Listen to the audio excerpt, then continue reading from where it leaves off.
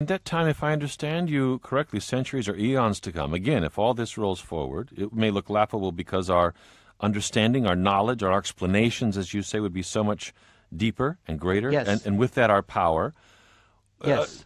It's hard to grapple with, but you seem to be talking about humans actually influencing big swaths of the universe, or maybe even the multiverse, as we've influenced Earth. Is that really what you're suggesting? Will we re-engineer the cosmos?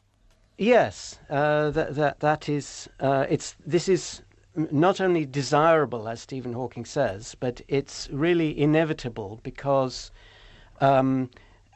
suppose that for some reason we hadn't colonized Europe and had stayed in Africa until the present day, and somehow our existing society had that is, our existing state of knowledge had formed. Well, then we would, at that point, colonize the Northern Hemisphere because we would want to.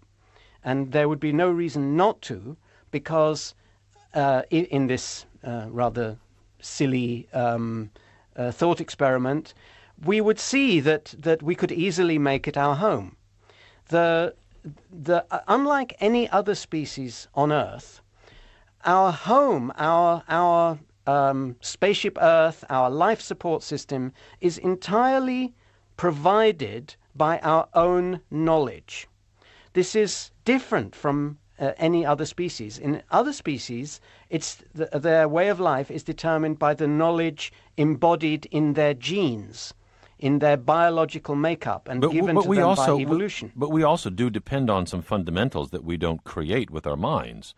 Oxygen, H2O. In fact, that's not the case. Soon there'll be a lunar colony, and the oxygen and H2O that the people there will use will be entirely generated by human technology.